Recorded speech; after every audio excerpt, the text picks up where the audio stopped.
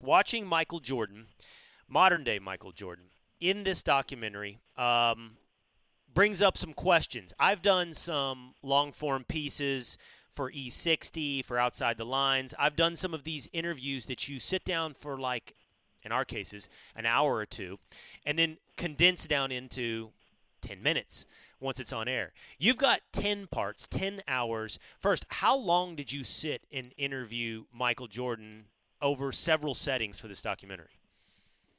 It was three separate interviews that took place in June 2018, May 2019. In fact, tomorrow is the one-year anniversary of our second interview with him when he's in that maroon shirt. And then December 2019. There's three separate interviews in a total of 8 hours that we interviewed him. How was it sitting down with Michael Jordan for 8 hours over, well, it's almost a 2 year period, where you're talking to him? I mean, we see all the intensity he approaches practice and teammates with. You're sitting down to interview him, and you have to challenge a subject. You got to follow up. You can't be deferential. How is it interviewing Michael Jordan over 8 hours? Fun. I hate to I hate to use such a simple word for it, but honestly, it's a dream job. You know, these are some of them are questions that I wanted to ask as a 43-year-old filmmaker, and we want to be sure that we check all the boxes of a responsible documentary and tackle all the subjects that people want us to tackle. And then some are questions that I frankly just wanted to ask since I was 9 years old about certain games and certain moments in his career. So it's definitely a challenge, but I say that in a positive way. It's a challenge to keep him occupied. As you said, you have to ask follow-ups and do all the things that a normal interviewer would do. But he's been asked every single possible question that he could be asked. I mean, he's been doing this for over 30 years now, 35 years he's been sitting down for these interviews.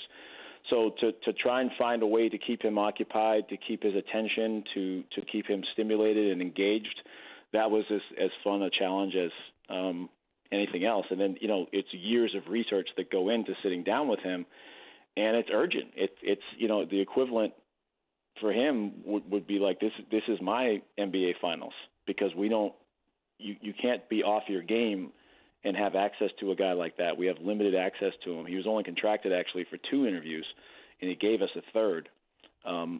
But if he comes in on that first day and I'm not on my game and he leaves and we haven't gotten what we need out of him, or he just wasn't engaged and wasn't locked in, the documentary is going to suffer greatly for it. So we got very, very lucky in a lot of ways that we had everything down to the right weather. So however you played golf earlier that day, he came in a good mood and he came ready to be engaged with us. And then just it's a matter of preparation and relying on everyone on my team to be sure that I go in there as prepped as I can. And you did all the interviews, all 8 hours with Michael Jordan. Was that you asking the questions? It is. And so the biggest challenge, and I know you just said this, but I want to clarify, I find the process fascinating. The biggest challenge is keeping him engaged. Like he said, I've answered this question 10 times throughout my career, 100 times, thousands of times throughout my career. How do I do it in a newer, fresh way? Or was it, I would think intimidation would play a big role as well. Like, how much can I press him? Is he kind of staring at me in a way that says, shut this down? Or probably even saying at times, shut this down, I don't want to go down this road. He never did that. He certainly never said we couldn't discuss any topics. He was willing to play, and I think that's part of the challenge for him and the game for him is that he knows that certain people probably aren't expecting him to go certain places, and he's willing to go wherever you want to go. He only shut down once and asked for a break, and that was because he got emotional after a certain question that I asked him, and you'll see that in episode 7 next week. But otherwise, yeah, it's not just asking questions in a fresh way that he's already been asked before. It's just natural human nature to sit there and talk to anybody for 3 hours. You're going to start to drift. Mm-hmm. And I had to kind of sense, keep with the game plan that I had, because there's certain things that we needed to get out of every single interview in order for us to go back and edit these episodes. My editors are waiting for content, so I have to bring that back to them and say, okay, we discussed the '89 Cavaliers series here, so we can start editing that scene. We discussed the '91 finals against the Lakers here. We can start doing that. So we had to really be buttoned up with exactly what our goals were going in, and you don't just go in there and sit there and have a conversation and hope that it's going to work within the 10 hours. It's very, very structured and tactical. But at the same time, you're trying to keep him occupied and keep him engaged. So that's where that iPad came into play, was handing him that, because that was almost a toy that I could pull out if I saw him starting to drift or his voice started to get a little bit lower and his energy started to lapse a little bit. I could pull that out and not even tell him what he was about to watch. And it was kind of a game for him. So anything with a game for Michael is going to get more out of a non-game scenario. So just trying to keep it fun for him and trying to keep it different and engaging the whole time.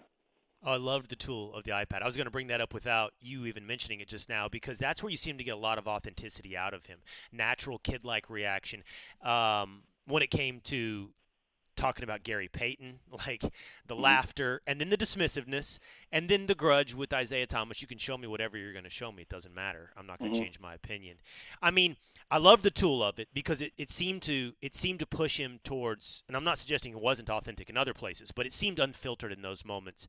And that seems to be something, though, you didn't really have to, and I'm not trying to put myself in your shoes or say what was easy or what was hard, but it's and everybody's talking about this week. He seems to hold on to grudges. He seems to hold on to those sentiments. I mean, he talked about hating Isaiah Thomas in the present tense, not in the past tense. And that always seems fresh when you're talking to him. True, but you're still going to get a more visceral, honest response out of him if you actually show him whether it's Isaiah's face and voice or Gary Payton's or Reggie Miller's or Dolores Jordan's, his mother's. He doesn't know me. So me sitting there and just reading a paragraph that someone has told me from a transcript of an earlier interview is not going to have nearly the reaction that if I can do my best to bring this person into the room, electronically. That's going to get a much bigger reaction out of him, especially someone who, as you said, still feels the visceral competitiveness when he sees some of these guys' faces. Thanks for watching ESPN on YouTube. For live streaming sports and premium content, subscribe to ESPN+.